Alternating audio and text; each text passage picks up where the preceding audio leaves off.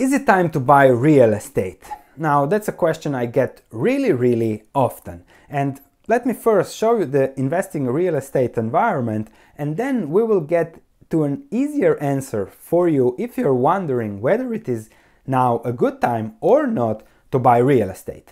So if we look at home prices in the US in this case, Q1 2007, current home prices are already much higher than they were in the bubble of 2007-2008. And they have also significantly grown since 2012. Similarly, in the Netherlands, 2013-14 was the bottom. I managed to buy at the bottom in 2014. And since then, really prices have exploded.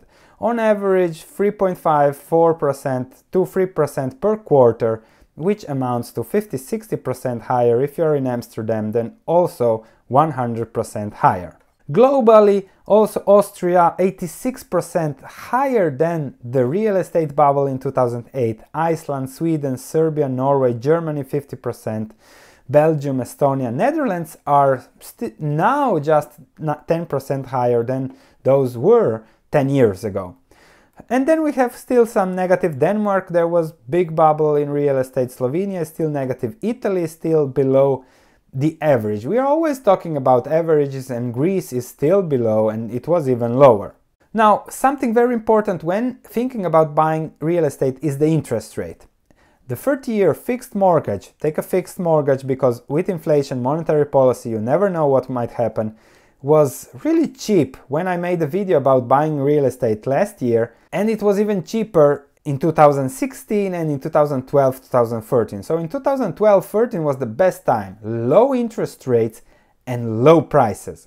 So that combination is something you have to think about. It will happen every 10 years. So think about taking advantage of that. Interest rates, mortgage interest rates, average interest rates in Europe are extremely low. Denmark 0.9%, France, Portugal 1.5%, bubble in Lisbon going on because you can borrow cheaply, Italy 1.88%. This is ridiculous. This is coming from the ECB printing money. Now, my answer to the question, is it time to buy real estate?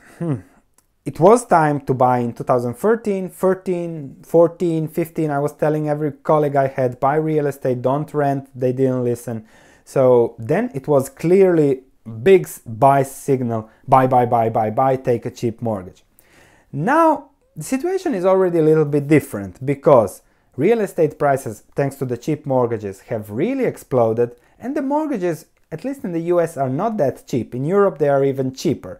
So that's something you have to weigh and then see what's best for you. However, there is another factor that's very important. This is rents and rent prices. You have seen the real estate home prices chart. It went up, it went down, it went up again. However, rents went only up and up. Just a slow stabilization in 2009-10, but then again up and up.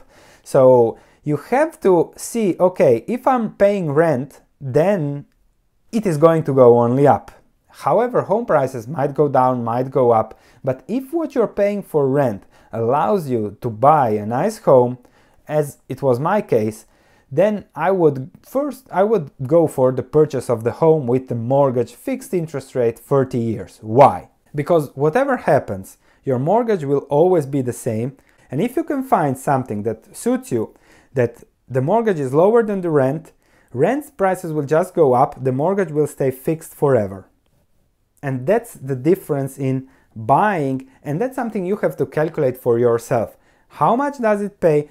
And then there is always real estate, mortgage, inflation protection, especially with a fixed mortgage, with a fixed interest rate for 30 years. You get inflation protection. You get a lot of benefits that you might lose out on the very long term.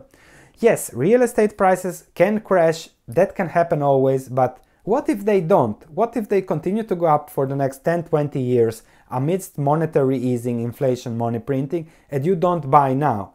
And rents even go up. So that's always a risk when investing.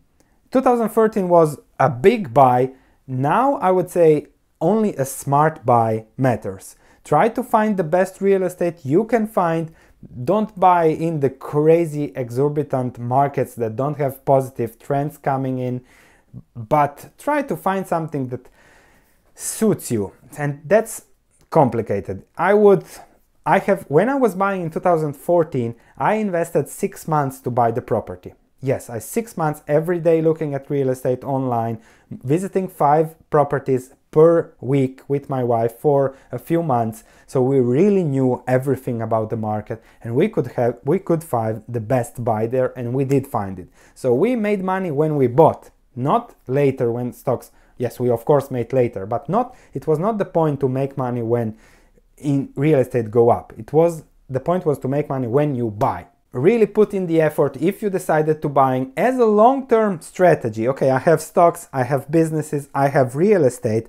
I don't have real estate now, but I can take a mortgage because everything is so good. Try to balance it so that if in case shit hits the fan, it's not such a big weight and you can buy another real estate. If you can do that, buy real estate now. Don't put everything you have now in a crazy property somewhere in a crazy luxury area. But small diversification. Okay, this is my pension, this is my business, these are my stocks, these are my real estate. Then I think if you don't have it, take advantage of the low mortgages, fixed for 30 years. If you can do that, then I would really calculate and think about buying. Thank you for watching. Looking forward to the comments. This is a very interesting topic. Share your situation. You will never know. We are here to learn together. See you in the next video.